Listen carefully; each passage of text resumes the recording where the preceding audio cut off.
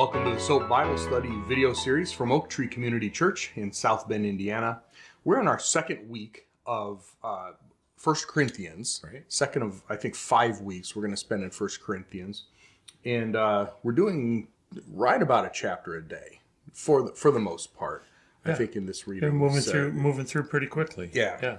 So last week we started and we learned that Paul actually established the church in Corinth, and then Paul moves on and he's over in Ephesus. And I don't really know if Ephesus is over here or not, but it's over here. If you're looking at the map. If they're looking at the map, yeah, then I got it for him, right? Yeah, that's what I was thinking. I was thinking either way I can justify this. But Paul's now in Ephesus, and some people from the church in Corinth came from Chloe's household and said, "We got problems." And that's quite a trip. For actually doing that. Yeah. They didn't send a letter, they sent people. And 1 Corinthians is Paul's response for coming in there. So last week, we really learned about three big things that happened in the church. And the first one was Paul was criticizing them because they were divided over teachers. Mm-hmm. Some were saying, I'm with Paul, I'm with Apollos, I'm with Jesus, I'm with, Joe. And Paul says, guys, stop it. Yeah, you don't want to do this. Is Christ divided? Does it really matter? We're just the messengers. Right. It's the message that's important. Yeah. And then the second point kind of goes into the first point, where Paul said, look, when I was there with you, I had to feed you spiritual milk because you weren't ready. Yeah. And you're still not ready. Yeah, what's going on here? Yeah, and that one, you kind of make fun of the church, but we need to think about it from our standpoint too. As individual Christians, how long have we been in church? Where's our maturity level? And are we, not that week after week we would get more mature, but are we seeing a steady line where there is maturity and there is growth? Yeah. Some kind of some milestone, kind of forward something that's at least measurable, hopefully. Yeah. And then the third point, Paul ends with, he calls it a father's warning. I call it, this is going to hurt me more than it hurts you. And and I think when the Corinthians read this, I think they were stung a little bit by it. Paul has some kind of harsh words, but he's trying to light a fire underneath. Yeah, is what it looks like. So now we get into that's chapters of 1 through 4. Yeah. So now we get into chapter 5, and he starts out with church discipline. Yeah, we've got a series in chapters 5, 6, 7, 8, 9, 10, 11. Was just issue after issue after issue. These are specific things that either he knew about or they asked about. 5 and 6 are things that he was told about. And so he's going to address. Starting with chapter 7, there are questions that they had. And so now he's going to respond. And so this week, you'll actually hear a kind of a tone difference. In chapters 5 and 6, it's sort of like, okay, this is, I don't know what's wrong with you people, but here's what, here's what needs to happen. Yeah. Starting in chapter 7, it's like, okay, let's sit here and answer your questions. Yeah. And the tone changes drastically. Yeah. Well, but here's the deal in chapter 5, right? There was a Christian who was having relationships with his father's wife is the way it's put there. Yeah. So the assumption is that the son is sleeping with a stepmother. Yeah. We don't know if the father died or if there was a divorce. So that's the first problem. And then the second problem is the church approved. So, not just approved. Yeah, they approved. They were proud of it. Yeah, I mean, they were like, see how culturally relevant we are at First Corinthian Church. Yeah, I would think we would call that woke today, right? In today's terminology. Yeah. Well, Paul went so far as to say that the type of sexual immorality that is going on, even the pagans wouldn't do that. You have not just gone back to, where you came from. You have blown so far past that line that they wouldn't even come with you. Right. Right. So Paul, and continuing in that same tone, Paul says, hand them over to Satan. Yeah. And we need to be a little careful here because Paul does say so the spirit may be saved. So he does recognize that this person is a Christian, that this is not a salvation thing, but he does need to be removed from the church. Yeah, there needs to be some kind of Christian discipline. The person is not repentant, obviously. Right. The congregation thinks it's fine, or at least the majority, the leaders think it's fine. And so Paul has to step in remotely and say, if you're not going to do what's right, I'm going to tell you what to do, and you need to follow my instructions, Right. which we find out in 2 Corinthians they did. Right. So they excommunicate him, and Paul's thing is, again, even the pagan surroundings wouldn't put up with this. Right. So by kicking him out of the church, not only do you no longer have the fellowship of believers, but you're going to be shunned by everybody in the area. Once people find out what you're doing or what you've done, you're going to have nowhere to turn. Yeah, and Paul equates that to food again, from the standpoint of yeast and bread. Yeah. So the thought process is a little bit of yeast significantly changes the bread. A little bit of sin in the church can blow up the church. Yeah. And really do it in. Yeah. So nip it in the bud. You need to make a decisive effort here. Yeah. So it's not just for the sexual immorality too. No, he has a whole list of items. Yeah. Yeah. So the concept here is, it's better for a believer to basically to die physically, and rather than continue what they're doing and let their spiritual maturity, their spiritual life degrade. Right. It's not a salvation thing, but he's like, kick him out. Let Satan bring him to ruin. In fact, don't even him, associate with them. Don't even eat with them. Yeah. Right. Yeah. No fellowship with him at all. So that brings up the question of grace. Yeah. Right. Okay. And in 1 Corinthians, it ends there. Yeah. It's done. Right. It's done. 2 Corinthians, interestingly enough, the same story picks up. Yeah. Right. It seems that this person did repent. Yep. And the church wasn't letting them back in. And Paul's like, well, guys, hold on a second. grace, what we're all about. Well, and he repented. If you honestly believe he did, welcome him back. And that's the whole purpose of Christian discipline is for repentance and restoration. Right. Yeah. It's not just about, okay, we're done with you, kick them out. It's we're going to break ties with you. We're going to kick you out of this so that you'll see how big of a deal it was, so that you'll really repent, so that you can be restored, and our bond is going to be stronger when you come back. Right. Which is exactly what happened. It's a perfect example of what's supposed to happen in Christian discipline. Yeah, but we don't get it just from reading 1 Corinthians. No. So we need to make sure. And that's part the kind of things we should be reading. Yeah, and part of that is because Paul was just telling them to do it. Here, we don't know whether they did. We don't know. Yeah, exactly. We don't know. Well, there's a letter, right? There's a time limit. Yeah, so 2 Corinthians 2, if you want to read about it, is sort of like the backside of the story where he says, let him back in. It's been long enough. Yeah.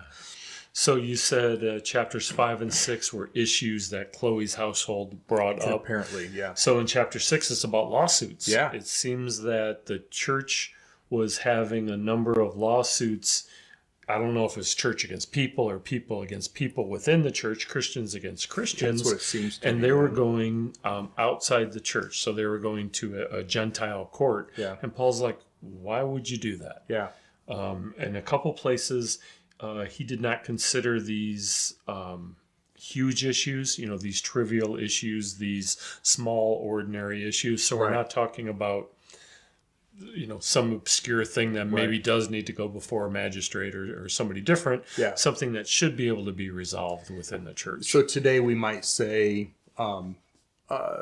let's say, small claims court or something. Yeah. Just something, Right. He owes me some money. Yeah. $600 or less or whatever the thing is, right? Small claims courts, like, you guys really can't handle this on your own. You really don't have enough spiritual people. You don't have elders. You don't have anybody there in the church. Right. It just shows the level of division that you were already talking about in chapter 1. And maturity of the people. Yeah. So kind of interesting in there. The next section is fleeing sexual immorality. Yeah. And he starts out with, all things are lawful for me, but not everything is beneficial. Mm-hmm. And I love that kind of play with, because we are a Christian, because we are doing things, we don't have the set of laws like we did under the Jewish laws. So more things are available to us, but doesn't mean they're beneficial. Right. Right. And so there's a bunch of choices that we need to make. Well, and the follow-up is really interesting too. All things are lawful, but I will not be controlled by anything. I'm not going to get into anything where now I don't have the freedom to leave. I don't have, so there's addiction, there's other stuff there, right. Blackmail, extortion. Right. Well, and prostitution seems to be a huge problem in Corinth. As a whole. We talked that it was a port city. There was a lot of foreigners there. Yep. And there was also a lot of worshiping of gods that had a lot of fertility. Yeah. Well, and that was especially, he was writing from Ephesus, which is where the Temple of Diana was. And so that's fresh in his mind as he's looking out over the plaza or something there. But he doesn't start with prostitution or sexual immorality. He starts with food again, right? It's like food is for the stomach, not the other way around. Real similar to what Jesus said. Sabbath was made for people, not people for the Sabbath. It's not, people are not designed to serve the system, right? Yeah. Or people are not designed, to put it in today's terms, people are not designed to serve the earth. Yeah. Sorry, I was reading ahead on that because no. It was, we would kind of end on food to idols too. Yeah. And I was like, boy, in chapter 8, now?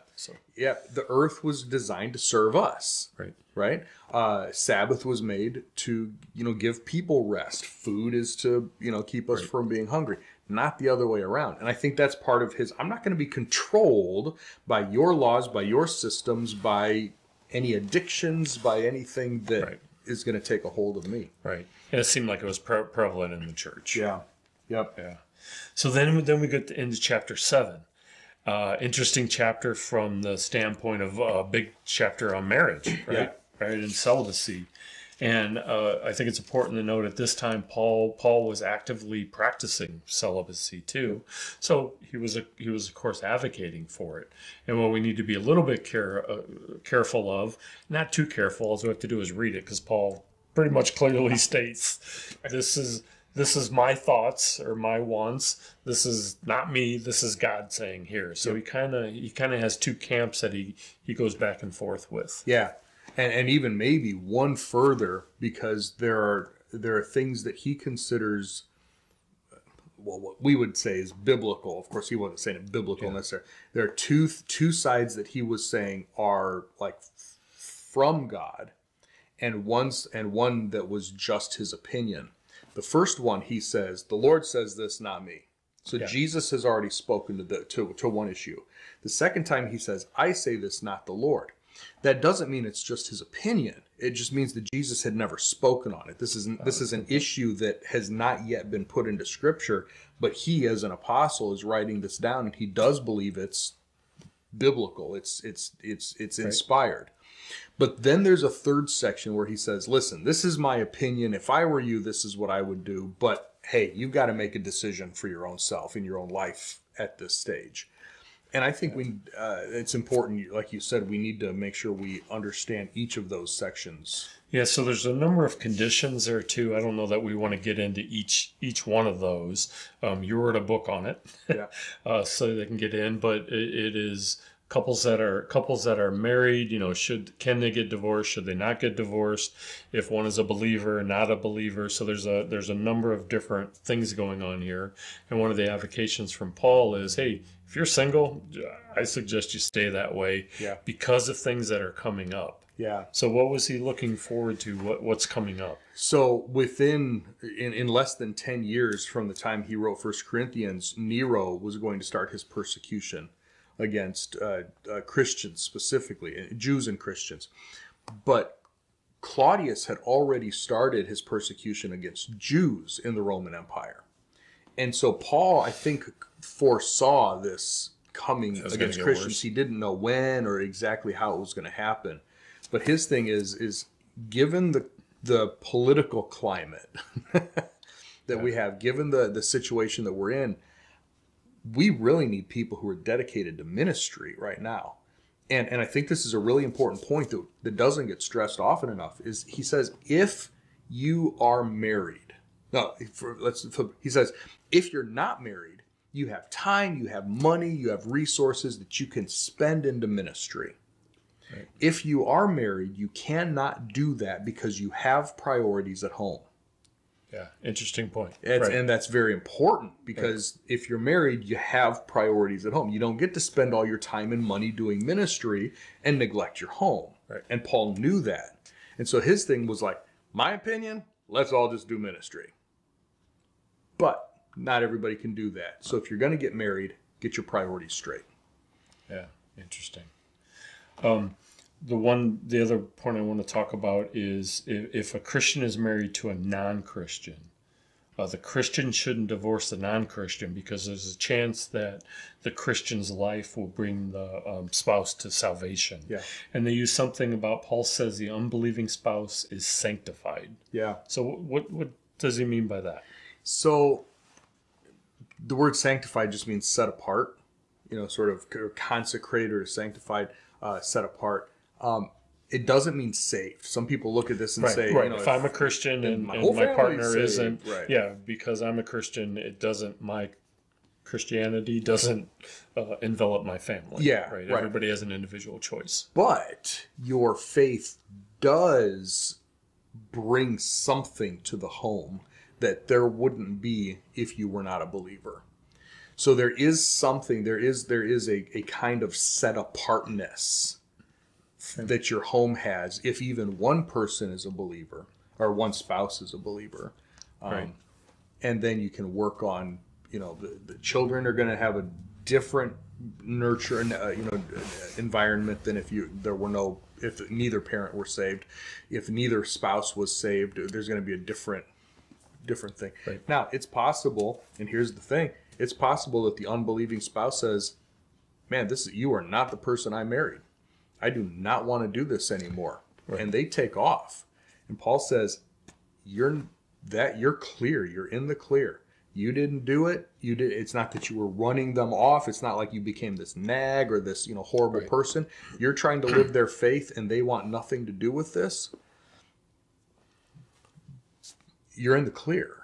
So from a divorce standpoint. Yeah, absolutely. If they divorce the believing spouse, then that's not held against the believer. That is legitimate. And if they go on and remarry, it's not considered adultery. Right. His only thing is that if somebody is going to remarry, they need to remarry in the Lord. He says, find a godly person. Right. Yeah. Right. So then we go into the next part. It's still in the same chapter. We're in chapter 7 here. It talks about the circumstances of your calling. Mm-hmm. And Paul goes to kind of great lengths. If this happens to you, you need to do this, you need to do this. But what's this whole section about? Well, part of it is specifically has to do with marriage. Because there were some people who were like, okay, well, I wasn't a believer when we weren't believers when we got married, but now I'm a Christian and I shouldn't be married to this person, so now I've got to leave. He says, no. Yeah. When you were saved, whatever situation you were in when you were saved, just becoming a believer does not automatically give you the right to change up everything. Right. Okay, there's people, there's circumstances. So it'd be like, I'm in a job. I have a particular job that, you may or may not like that job. You may or may not like, whatever. And you become a believer. That's not the excuse for quitting your job. Now, there may be a reason to quit your job. Now that you're a believer, there may be some moral issues. There may be some things in your maturity that you didn't know about. But just because, hey, I'm a Christian now, doesn't mean you get to just change up everything in your life. Right. You've still got life, you've still got people, you've still got responsibilities, you've still got all of these other things. So I think he uses circumcision as an example in here, and a number of other examples. Yeah, a Jew doesn't stop being a Jew because they're a Christian. A Gentile doesn't stop being a Gentile because they're a Christian. You don't need to be circumcised or not be circumcised. If you're a slave in that culture, if you were a slave when you were saved, that doesn't mean that you automatically get to go back to your master and say, I'm a Christian, you've got to free me. That's not the way it works. Yeah. Right. So, Now, if a master becomes saved and wants to free slaves and wants, that's on them. Right. But his point is, just because you're a Christian doesn't mean that you get to upset the apple cart all the way across the board. Right. Right. Especially in a secular world. Yeah. Yeah. Right. So then we end in chapter 8. I think we do all of chapter 8, right? Or yeah. Okay. A big part of it is food sacrifice to idols. Yeah. And this is where I thought we were going earlier. But the idea is if everything is acceptable to me and I can do it, that means I can legitimately eat food that is sacrificed to idols. Absolutely. And Paul is right there, but there's a but in there. Right. And the but is that we shouldn't eat that food if the people you were with are immature Christians and they have a problem with it. Yeah. Because as the more mature person, you should take the high road and not to introduce any questions into somebody with a more immature faith. Yeah. So what's really interesting about this is that this concept has been abused by people to say, well, I just don't like it, therefore you shouldn't do it if I'm around. That's not what he's talking about. He's talking about someone who is genuinely trying to be a Christian, maybe new to the faith. Yeah. Right. Yeah. So let's say you're the mature Christian and I'm the immature Christian, right? Right. And you're like, this is going to be a great steak, this, whatever. And somehow I find out, I'm coming over to your house and we're grilling or whatever. And somehow just around the conversation, it's like, yeah, I was at the market and, I got this stuff and whatever. I'm like, which stall did you, which market did you get this from? Oh, I was over at, I'm like, did you know that was sacrificed to this god over here, this idol? You're like, yeah, sure, no problem. I'm like, but, 3 weeks ago when I ate this meal, because I've only been saved for 3 weeks, I was actually worshiping this God. Now you're saying it's no problem. That is a conscience issue for me now. Right. And so your responsibility is to help me not sin against my conscience, which for you means, you know what, that's true. This is going to be a problem for you. Yeah. I need to do something different. We'll do something different. Now, tomorrow night you're going to eat it. Yeah. I'm not at your house. It doesn't matter because it's not sin. Right. Right. But the sin is me putting a roadblock in your path. Right. So now I'm sitting here at your barbecue all night long with this weighing on my conscience, this guilt. If I were to actually eat it, if I were to actually even have it, I'd be going home like I just committed this huge sin against God. And that's what you don't want to do. Yeah. It's not because I said, well, I'm offended that you would eat that. That's really not my concern, Yeah. And I've heard, it's just, and I've heard a lot of people who should be mature Christians using it that way. Like, you're really going to take the position of an immature believer just because you don't want me to do something? Right. Okay, that's immature, but that's not what we're talking about here. Yeah. Good point. Good point. So the key, the key in verse 1 is love builds up. What it really comes down to is how are we building each other up, versus putting roadblocks and stumbling blocks in the way. Right. Yeah. Good. So that's the end, man. That was a quick kind of synopsis. I'm sure it didn't seem quick, but there's 4 chapters there.